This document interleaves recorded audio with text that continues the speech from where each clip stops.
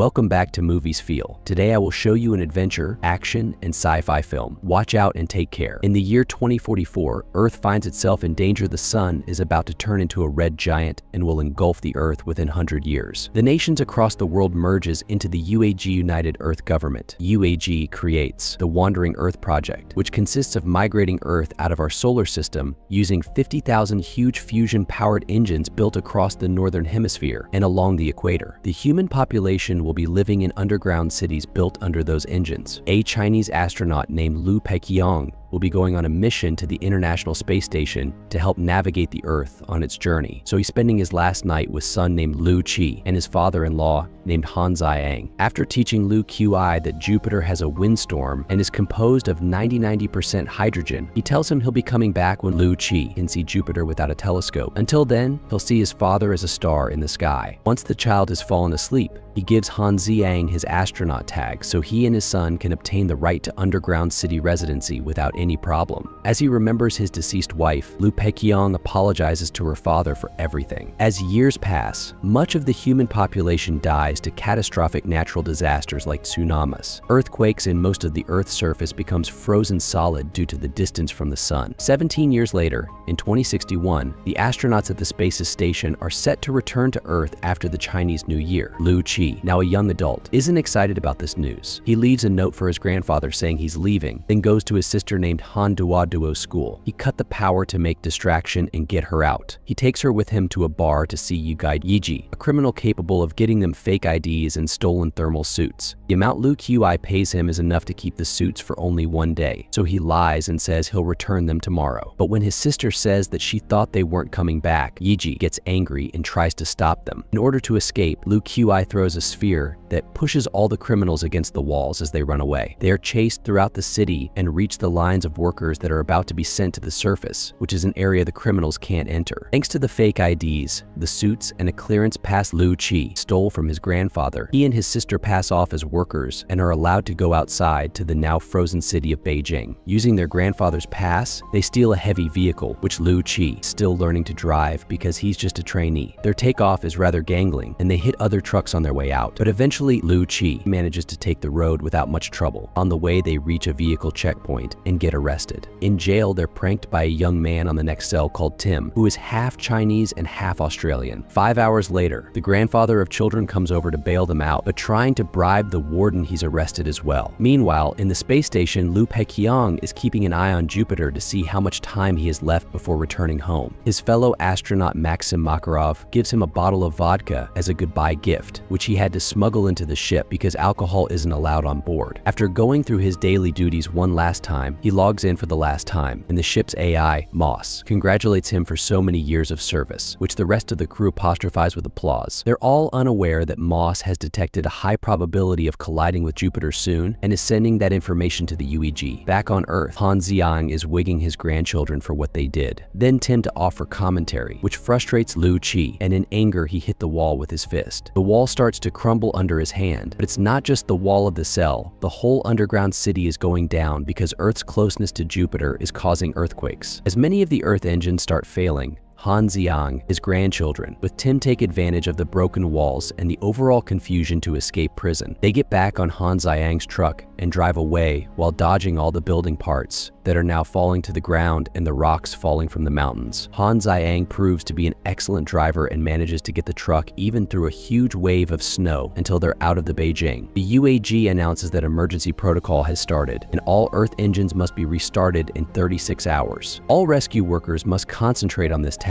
while the space station enters low consumption mode to save resources. This means all astronauts must go into hibernation mode in order to minimize the energy consumption. Before joining his crewmates in the capsules, Liu contacts his father-in-law so that Moss can give them directions to the nearest refuge center. Guards try to stop the truck, but he drives around them. They then chase after them and park their vehicle in front of Han Ziyang's truck, threatening to shoot if they don't collaborate. These guards turn out to be a military rescue team led by Captain Wang Li, who orders them to follow the emergency protocols and use their truck to help them transport a lighter core to restart the engine in Hangzhou. The ride through the snow is uneventful, but things change when they arrive in the frozen city of Shanghai, which looked pretty unstable. Captain sends some of his men in a drone to do search of the area, and orders the drivers to carefully drive through the narrow path ahead of them. Suddenly, they're contacted by Lu Peiqiang, who has just entered his hibernation capsule and has heard from Moss that his son is also on the rescue mission. He asks Captain to drop all the civilians at the nearest refuge, and the captain responds he can do that without these children, but he needs Han Ziyang to drive them to their destination. Lu Peiqiang asks Captain to take care of his father-in-law. Lu Qi cuts in and says his grandfather can leave with his sister and he'll be the one to take over the driving. Lu Peiqiang tries to protest against the idea, but Lu Qi tells him he can't make decisions for him as he did for his mother. It's then revealed that 17 years ago, when Lu Peiqiang learned only one custodian could go with Lu Qi to the underground city, he decided to give up the treatment of his sick wife who didn't have much time left. Her death was the only way he could ensure his son's survival. Their conversation is interrupted when the planes above them start falling and the ice under the truck begins to crumble. There are also incoming snow slips, all because of Jupiter's gravitational pull. At the space station, Moss starts loading evacuation procedures, which confuses Lu Peiqiang. He asks to contact the UEG, but Moss doesn't listen and releases the hibernation gas into his capsule. Meanwhile, Wang Lei's group loses a vehicle to the falling rocks and finds themselves on a blocked road. Everyone starts leaving their trucks before they get crushed as well. Lu Qi releases one of his special spheres to protect his family, while the soldiers rescue the lighter core since it's humanity's last hope. The group decides to climb the Shanghai Tower from the inside to try to reach the other side of the city. As the civilians climb up the elevator shaft with the lighter core behind them and the tower slowly starts to collapse, the soldiers try to find a way out and find themselves with no other choice but to shoot at a frozen window to create a path. Most of the crew makes it to the 75th floor, but the rope starts breaking before Han Ziyang. One of the soldiers in the core reach them as well. The group prioritizes dragging in the core. Lu Qi is left holding his grandfather alone, which means he's about to be pulled back into the shaft. To avoid this, Wang Leilai cuts his rope and causes Han Ziyang to fall, but he's grabbed by the soldier, who throws him into a gap in the wall before he's crushed by the falling elevator. Han Dudo and Lu Qi wants to save their grandfather, but it's too dangerous and there's no time, so Wang Leia's team drags them away as Han Ziyang's suit runs out of oxygen. Accepting his fate, he takes off his helmet and lets the cold freeze him to death while he remembers how 17 years ago he rescued baby Han Dudo from a flood and decided to adopt her, naming her after his daughter. The rest of the group manages to escape the tower right before it collapses, and Lu Qi is angry at Captain for not saving his grandfather. He tries to punch him to no avail. The captain is trained in combat. Lu Qi decides that he and his sister will abandon the mission since the military group has no use for them anymore now they've lost the truck. Tim decides to go with them too. At the space station, Lu Peiqiang manages to force his body to wake up from hibernation. This is a breach of protocol, so to rectify this accidental awakening, the AI awakens 2 more crew members. He explains to them that the station has changed courses and lost contact with Earth. The planet has been abandoned and he worries about his son. When Makarov points out they're in low consumption mode, he tells him it's a lie and shows him the energy readings on the screen, calling it desertion. He plans to enter the main module to stop the station, and Makarov accepts to help. They put on their suits and open an airlock by manual override Lu Peiqiang has put together. They're sucked out as soon as the door breaks open. Lu Peiqiang manages to hold the rope and grabs Makarov's as well, so he doesn't float away before noticing how Earth is being pulled by Jupiter. Han Dudo, Lu Qi, and Tim follow an SOS signal until they find a truck stuck in a crash, but still intact. Inside, they meet engineer Lai Yi, who tries to attack them, but they explain him that they're rescue workers. Now Lu Qi has a vehicle he can drive. The 4 of them can go home, but they hear a message from Captain's unit saying they're in trouble and they need help transporting the core because it's the underground city's only hope. So Lu Qi gives in and decides to drive back to them. Meanwhile, Cap's team has reached the engine, only to find out it's destroyed. One of the teammates suddenly drops behind them frozen to death, which angers an agent and causes her to shoot the core as she says she doesn't want to see any more deaths. Lu Qi and the others arrive and tell them that they have another lighter core in the truck, so everyone agrees to work together and take it to the engine in another city. Back at the station, Lu Peiqiang and Makarov are climbing the ship's structure to reach the main module, which is going in circles and pushes them off the rails when it comes closer. Both astronauts manage to hold on to a different rail and plan to jump on the module when it passes by again. Lu Peiqiang does so successfully, but Makarov is killed by the automated security measures. There's no time to grieve, so Lu Peiqiang hurries to enter the main module through a nearby hatch and tries to stop the station, but manual override is invalid. Moss explains to him that this isn't isn't desertion. All its actions have been approved by the UAE and are perfectly legal. Luki's group arrives in city and discovers that the engine has already been fully restored along with 90% of the engines around the planet. However, they are so close to Jupiter's gravitational pull now that the engines are no longer enough to divert the trajectory. Moss already knew this would happen and informed the UEG, which is why they've authorized the space station evacuation. The AI has a new mission as a priority. Instead of assisting Earth, the station must carry on a project called Helios. Earth will collapse with Jupiter in next 7 hours, so Moss broadcasts a final message to the world, telling them about Helios. The spaceship will act as an interstellar ark and take the 300,000 embryos, 100 seeds of basic crops, DNA maps of all known species, and digital libraries of all human civilizations to a planet with a fitting environment to begin a new Earth there. The AI offers kind words towards humanity, but in the underground cities, people are panicking and rioting. Liu Peiqiang should return to his hibernation capsule, but he asks Moss to help him have a final talk with his son. Sadly, Moss can't find Liu Qi's location, so both father and son remember about the old days and the night they saw Jupiter together. This memory brings back an important fact that Jupiter is composed of 90% hydrogen and has been absorbing Earth's atmosphere. Liu Qi tells Li Yi this, and the engineer gets excited when he realizes there's still hope with all the oxygen Jupiter has sucked in. Lighting the planet up could create a combustion shockwave strong enough to push Earth away from Jupiter. They'd only need a match, and that match is the engine. Even if it's a very dangerous mission, Captain's team accepts it because it's better than waiting up for their deaths. The group goes to the control center by truck while Lai Yi assigns each teammate a task to do during the execution of their plan, and Wang Lei tries to contact the space station to no avail. All other rescue units are evacuating the area and ignore Wang Lei's request for help, so they'll have to do this alone. Liu Qi and Wang Lei shake hands before the team takes off on the mission. After entering the engine building, the group splits. Both ladies will go to the communications room to try to ask for reinforcements. Liu Qi and Tim are in charge of taking the lighter core to the reaction chamber. Captain and his men will manually unlock the engine, and Lai Yi will gain control of the system to concentrate all the energy in only one nozzle. Han Dudo tries to contact the other rescue units, but they ignore her for what she's saying. Li Yi manages to hack the system and tells Captain's team to start pushing the large pin while Liu Qi and Tim force their way into the reaction chamber. Things seem to be going well at first, but soon the problems begin. Li Yi can't shut down the engine because his software is stuck at 99%, so a fellow scientist called Lao, he must enter the CPU room and reconfigure the connections. This causes the engine not to fully incorporate the core, so Liu Qi must jump in and push it manually. It also starts creating some vibrations in the area that make walls crumble. Some debris falls between Wang Lei's team and the locking pin, while Liu Qi uses a blowtorch to detach the lighter core and push it further. Han Dudo finds an astronaut tag and uses it to contact Liu Peiqiang and tell him of their plan. Moss cuts in and says some scientists had already thought of that and their calculations said it wouldn't work, but Liu Peiqiang doesn't care and calls the UEG anyway. Not wanting to give up, he speaks from the heart and tells the government to think of the children, so the UEG decides to give him a chance. They still can't send out such orders, but they will allow someone to speak to the rescue units directly so each person can decide if they want to join this kamikaze mission or spend the last few days with their families. Han Dudo is the chosen one to talk to the rescuers. She sends out a message talking about being scared but wanting to help anyway. She also mentions hope. This is enough to convince most rescue units to turn around their trucks and rush to help them. She also joins Wang Lei's team to help them push while Liu Peiqiang starts redirecting other engines towards Jupiter as well. After a lot of effort, Liu Qi manages to kick the core into place, but he gets stuck inside the chamber. Tim rescues him by grabbing his rope and jumping off the bridge to create a counterweight. Liu Qi is dragged onto the bridge safely, and he pulls Tim up with him before getting in the truck to leave the room before it explodes. Meanwhile, Lao manages to connect the CPU with the new configuration right before dying from the wounds left by the debris that had fallen on him. After then, Lai Yi's software reaches 100% and shuts down the engine. The only thing left to do is the manual unlocking. Captain's team is still having trouble with the pin, but luckily the other teams arrive there and help them push the pin into place. The engines are started, but the explosive range is too short to be able to ignite the hydrogen of Jupiter. Liu Peiqiang sees this on the station monitor and decides to help using the 300,000 tons of fuel.